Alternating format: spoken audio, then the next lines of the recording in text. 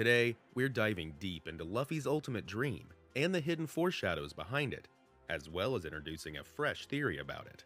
In Chapter 1060, the Straw Hat crew discovered the end of Luffy's dream, but the details are still a mystery to us readers. Now, there's some intense discussion about how Luffy's ultimate dream ties into his goal of becoming the Pirate King.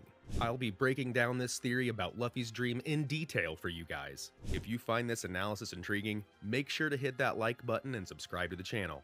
And hey, if you've got a different theory or perspective, drop a comment and share it with us. Just a heads up, this video contains spoilers up to Chapter 1060, so be cautious. Let's jump right into it. I'm gonna be King of the Pirates. That's the biggest declaration in One Piece history, and Luffy's ultimate goal. What lies beyond becoming Pirate King? That's Luffy's end of dream. My only regret is that I won't be able to see the end of your dream. In Chapter 574, Ace's final words before his death were the first hint at its existence. Even after crossing the 1000 chapter mark, the specifics are still under wraps. Many theories about this end of dream have been proposed over time. Today, we're going to pick apart every detail that might hint at Luffy's dream and present a hypothesis we've come up with. So, what exactly is Luffy's end of dream? He might be saying, alright, I'm gonna buy every country in the world and create one free nation. Disagreements? Totally welcome. But, I believe if you stick with me, you'll see where I'm coming from and hopefully agree. So, stick around to the end. Alright, first things first. Let's look at the conditions this end of dream should meet. We've got 4 major points to consider. It should be the same as Roger's, the reactions of everyone who heard the dream, what lies beyond becoming the Pirate King, the conversation with Uta. Let's break these down one by one. First, let's talk about the first point, being the same as Roger. It's the words that the Pirate King said. This is Yamato's line in the 1000th episode when he heard the end of Luffy's dream from Ace. As you can see from this line, Roger was saying the same thing as the end of Luffy's dream. Incidentally, Yamato had been reading Oden's voyage diary, so it is believed that Roger's words were written in it. Also, Roger's words have been depicted before. That's Shanks' line in the 506th episode. Mr. Rayleigh, I was really surprised. There was a kid in the EC who said the same thing as Captain Roger, his words. From this line, we can consider that the words of the end of Luffy's dream are those of Roger. Furthermore, in the 966th episode, there is a scene where Roger says something to Oden and Whitebeard. Then I will... And guess what? The positions of each band-aid and the composition when young Luffy told Ace and Sabo about the end of his dream are exactly the same. From the above, we can say that Luffy and Roger had exactly the same dream. So, what was the purpose of Roger, who went out to sea? This is Roger's line when he found Rayleigh in the 603rd episode. Do you want to turn the world upside down with me? Roger went out to sea to turn the world upside down. From this, we can say that the end of Roger's dream was to turn the world upside down. However, although Roger became the Pirate King, he could not turn the world upside down. In other words, Roger could not achieve the end of his dream. I will clarify later why he could not achieve it. What can be said here is that Luffy's dream is also something grand like turning the world upside down. Next, let's look at the reactions of everyone who has heard the end of Luffy's dream so far. The first one depicted was the childhood Ace and Sabo. Ace was a bit fed up and said, "What are you gonna say now?" And Sabo was laughing and said, "I'm looking forward to your future." Furthermore, in Chapter 966, the reactions of Whitebeard and Oden who heard the end of the dream from Roger. Whitebeard burst into laughter saying even a kid can dream, and Oden was so astounded that he was lost for words. And in the 1060th episode, the individual reactions of the Straw Hat crew were revealed. Zoro said, "What?" Nami said, "Eh," and then said, "That's like you." Usopp said, No, you can't do that. Normal people don't think about such things." Sanji was laughing and said, "Chopper, check his head." Chopper was moved and said, "Wow," and then, "That dream is nice." Frankie said, "That's awesome." Robin was silent and stunned. Brooke said, "That's too interesting." Jinbei said, "What did you say now?" He was so amused that he was crying as if it was not someone else's business. And the reaction of Shanks, that was spoken by Luffy in the same 1060th episode. I wonder if he was laughing. Shanks was crying. The tears of Shanks are not so much that it was funny enough to cry, but rather that he was moved by the fact that he said the same thing as Captain Roger. Above is everyone's reaction so far to hearing the end of the dream. If we summarize these, it would be something like this: outlandish, childlike, impossible if you think normally. Another key point to note is that the end of Luffy's dream lies beyond becoming the Pirate King. As explained at the beginning, the end of the dream lies beyond becoming the Pirate King. There are three major depictions related to this. The first depiction is the scene where Roger talks to Whitebeard and Odin. The government is saying don't go to the last island where a huge treasure is rumored to be. The rumors of the treasure become more realistic. Once we arrive, we'll be the world's #1 pirate group in name and in fact. That's right, and then As you can see from Roger's words, Roger's end of the dream lies beyond arriving at Raftel and becoming the Pirate King. And what Roger was seeking at Raftel at that time was the huge treasure, right? So it's highly likely that Roger was trying to achieve the end of the dream by using the huge treasure he acquired at Raftel. The second depiction is in Chapter 22, Find the One Piece and Buy the World. Gaimon, a mysterious person living on the island of rare animals, was depicted in one episode between the Buggy arc and the Usopp arc. Luffy, who was told by him to find the One Piece and buy the world, responded, "Yeah, I'll do that."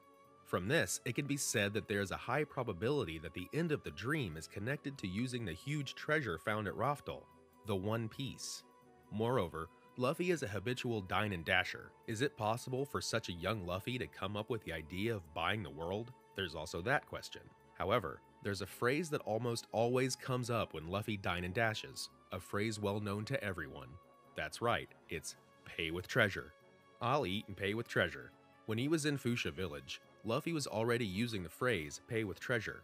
This is evidence that even at the time, Luffy had the idea of buying something with treasure in his mind. This leads to the idea of buying something with the huge treasure found at Raftel. By the way, Gaimon's words about buying the world. This phrase, which suggests domination, is the opposite of Luffy's character, who loves freedom. So it's likely that many of you felt out of place when Luffy accepted it without hesitation. We'll explain more about this later, but it's the thought that Luffy wants to buy the world not for the sake of domination, but for the sake of freedom. The third and last depiction is the dialogue between Luffy and Frankie in Chapter 1060. "I might be able to do it if I become the Pirate King. You'd have to at least become the Pirate King to do it." As can be seen from these two's dialogue, the end of the dream is merely a stepping stone for the Pirate King, and it's something much bigger in scale. But just because he has become the Pirate King doesn't mean he is guaranteed to achieve it. Here I'd like to touch on what the Pirate King means to Luffy. This is well illustrated in Luffy's words in Chapter 507. "I won't dominate anything. The one who is most free in this sea is the Pirate King." For Luffy, the Pirate King is the one who is most free in this sea. This means that the word freedom is a very important keyword for the end of the dream that lies beyond the Pirate King. By the way, on the cover of Jump Issue 42, or Chapter 1060, when Luffy talks about the end of the dream was published, in the center there's a drawing of Nika Ruffy, and there's the words, "most free." This could be a hint from Mr. Oda that Luffy's end of dream is related to freedom. In conclusion to our discussion, there's an arguably most crucial depiction. It is the conversation between Luffy and Uda as depicted in the movie Film Red. When Uda asked Luffy why he wants to become the Pirate King, Luffy's answer was, to create a new era. The new era Luffy wants to create lies beyond the Pirate King. In other words, it can be said that his ultimate dream is a new era. And what exactly is this new era that Luffy wants to create? If we knew this, we would naturally understand his ultimate dream, but unfortunately, it was not revealed. However, there was another incredibly important depiction. It was featured in episode 1030 of the One Piece anime, which was broadcast as a tie-in to the movie Film Red. The line Luffy says when Uda asked, "What's your new era?" "I want to adventure around the world. I want to go to various places, meet various people, and eat various kinds of food." It is believed that this is Luffy's new era, and what his ultimate dream represents. However, everything is turned upside down in the conversation that follows. When Uda says, "That won't change the world," Luffy replies, "I see, I'll decide eventually." The world won't change with the adventures, encounters with people, and eating various things Luffy mentioned earlier. The new era, the end of the dream, can be said to lie even further beyond. And since Luffy also said he would decide eventually, his ultimate dream was not determined at this point. However, Shanks was listening to Luffy's ultimate dream. From this, it can be inferred that the timing when Luffy decided his ultimate dream was between this conversation about the new era with Uda and Shanks' departure from Fuchsia Village. It's confirmed to be during this time. However, it's hard to imagine that an ultimate dream would suddenly be born out of nothing. In other words, it's natural to think that there was some kind of triggering event that led to deciding on an ultimate dream. So what could that event be? There are two major events that happen between the conversation with Uda and Shanks' departure. They are the parting with Uda and the Higuma incident. Firstly, about the parting with Uda. As depicted in the movie, Uda disembarked from the red-haired pirate's ship and was left behind in Elygia. Luffy, waiting for Uda's return in Fuchsia Village, seemed unable to hide his loneliness at Uda's sudden disappearance. And the second is the Higuma incident. I'll skip the explanation because it's self-explanatory, but in summary, Luffy came to know the greatness of Shanks through the Higuma incident. These are the two events that happened between the conversation with Uda and Shanks' departure. However, as I explained earlier, the key word for Luffy's ultimate dream is freedom. Honestly, it's hard to see how these two incidents would relate to freedom, but as I've been saying, there must have been an event during this period that acted as a trigger for Luffy to decide on his ultimate dream. That's why I want to focus on a certain depiction this time, which is this. The scene where Shanks, with the setting sun in the background, is holding up his straw hat and speaking to Luffy. This is a single frame depicted in Shanks' flashback upon seeing Luffy's bounty poster in episode 1054. At this time, Luffy, uncharacteristically, has something that looks like a newspaper in his hand. From this, it seems that Shanks is telling Luffy about his experiences outside of Fuchsia Village and about the outside world. Also, in the SBS of Volume 102, in response to a reader's question, when and where did Luffy learn the word Pirate King, Oda-sensei answered he learned it from Shanks. Furthermore, the possibility that Luffy and Uda were talking about a new era is also likely influenced by Shanks. From these facts, it can be said that Luffy was taught the words Pirate King and New Era by Shanks. At the same time, Shanks might have also taught him about the outside world, and this story from Shanks might have triggered Luffy, and as he gradually learned about the outside world, his ultimate dream was set. So far, we have observed the descriptions related to the end of the dream, and I think the conditions for the end of the dream can be considered as follows. 1. Something Roger couldn't achieve. 2. Something so grand it could turn the world upside down. 3. Buying the world with a huge treasure. 4. Something larger scale than the Pirate King. 5. Something that may not be 100% achieved even if you become the Pirate King. 6. The keyword is freedom. 7. Something childish and impossible to think about in a normal way. 8. The story about the outside world that was heard from Shanks is the trigger. Although there are some that have similar nuances, these will be the conditions for the end of the dream that we will examine this time. With that said, let's introduce some of the credible theories that have been speculated so far. Based on what we have discussed so far, let's look at the contradictions in each theory. The main theories that have been speculated so far are divided into 4. 1. Great Banquet Theory. 2. Great Bath Communal Bath Theory. 3. Treasure Hunt Game Theory. 4. Ending the Great Pirate Era Theory. Let's look at each one. The Great Banquet Theory is considered the most likely in the investigation of the end of the dream. Luffy's hobbies are adventure and banquet, and Mr. Oda has said he wants to end with a great banquet. The fact that there is a technique named Dai and Kai in Ace's skill list when he heard about Luffy's end of dream, and various other evidences make it a very convincing theory. However, the conversation between young Uda and Luffy that I introduced earlier. What is your new era? Uda asks. Then, I want to go on an adventure in the world, go to various places, meet various people, and eat various foods, says Luffy. Then the world won't change, will it? Uda says. I guess. I'll decide it later, says Luffy. From this conversation, it is believed that Luffy's new era, in other words, the end of the dream, is beyond the adventure, meeting people, and eating various foods. However, the great banquet of this theory is within the range of meeting various people and eating various foods, as Luffy said. In other words, the world will not change with this. Next, the second one. The Great Communal Bath Theory is very simple. Nami's line in episode 1060, "That's just like you." There's nothing but a sense of discomfort in the idea that a large bath or communal bath would be just like Luffy, even if it might be like Sanji or Brook. And the third one.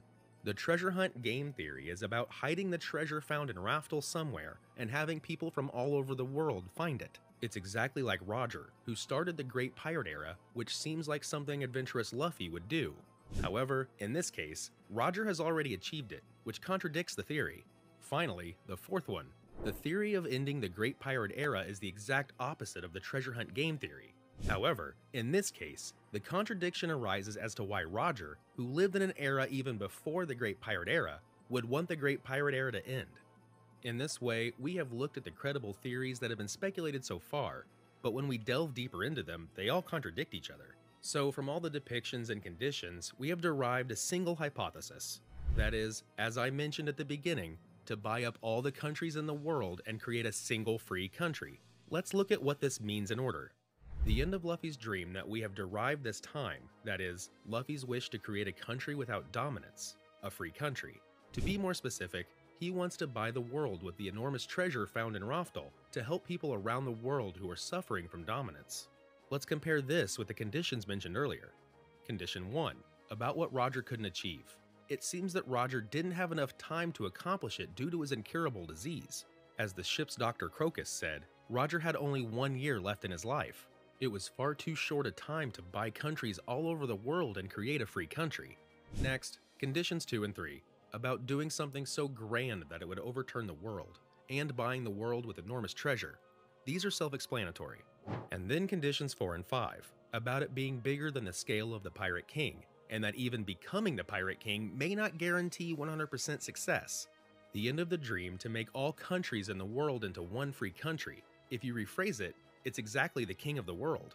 Indeed, the scale is overwhelmingly larger than the Pirate King and Luffy's line, "I might be able to do it if I become the Pirate King," and Frankie's line, "You'd have to be at least the Pirate King to do that." Makes sense, doesn't it? It is important to note here that even if Luffy becomes the king of the world, there will be no domination. As mentioned in the 6th condition, the keyword of Luffy's dream is freedom. This means that the country Luffy wants to create is a country where everyone can live freely, not just himself, and that he wants to be the king of such a free world. Also, the words "king of the world" has already appeared in the story. That's right. It was the ambition of Rox D. Zebek. The ambition of Captain Rox is to become the king of the world, Sengoku, and the person who seems to have inherited Rox's will is none other than Blackbeard, Marshall D. Teach. This is a very famous theory with various evidence. However, in the booklet Road to Laugh Tale that comes with Jump, the text "Rox's will, the thread of the world, is not yet dead." With this text, Rox and Blackbeard are lined up, so it is almost certain that Blackbeard has inherited Rox's will. Such, Blackbeard said that the cherry pie that Luffy said was bad was good. In addition, he often says that drinks that Luffy says are good are bad, and he is often portrayed in contrast to Luffy. Therefore, he is also a top candidate for the final boss. But if Blackbeard, who has inherited Rox's will, has the ambition to become the king of the world and rule it, he is the exact opposite of Luffy, who aims to be the king of the free world. In this way, even considering the contrast with Blackbeard, the connections are very neat. And condition 7, about it being childish and impossible if you think about it in a normal way. It's unreasonable to think about buying all the countries in the world and creating one country. You can understand why Usopp denies that it's possible. As for the point about being childish, I would like you to pay attention to this description. In episode 585, the young Luffy and his friends leave a note saying, "We're going independent," and the scene where they build their house in the tree is drawn. However, this depiction is one of the panels drawn in the digest right after Luffy and his friends discussed each other's dreams. Furthermore, in episode 589, they leave another note, and the content is as follows. The idea of creating one country was in Luffy's head from his childhood. There is also the fact that these depictions happened right after Luffy talked about the end of his dream. Therefore, the act of creating an independent state might have been due to hearing about Luffy's end of the dream. And finally, the 8th condition, about the story of the outside world that Shanks told being the trigger. I introduced earlier this scene where Shanks raises his straw hat and talks to Luffy, who is holding a newspaper. At this time, I speculated that Shanks was telling Luffy about the outside world. However, it is likely that he was not talking about fun things, but also about countries like Alabasta, Dressrosa, and the Wano country that are dominated by the world. This is because newspapers often report unfortunate incidents. Therefore, it is believed that there was an unfortunate incident in some country in the newspaper that Luffy was holding at the time, and Luffy asked a question about it, and Shanks explained it. In other words, the conversation between the two might have gone something like this. "Hey Shanks, what's this?" Monkey D. Luffy. "Well, in that country, people can't live freely. There are many such unfortunate countries in the world. Shanks. Is that so? Then I'll buy all those poor countries and make them free countries, and I'll pay with treasure. Monkey D. Luffy.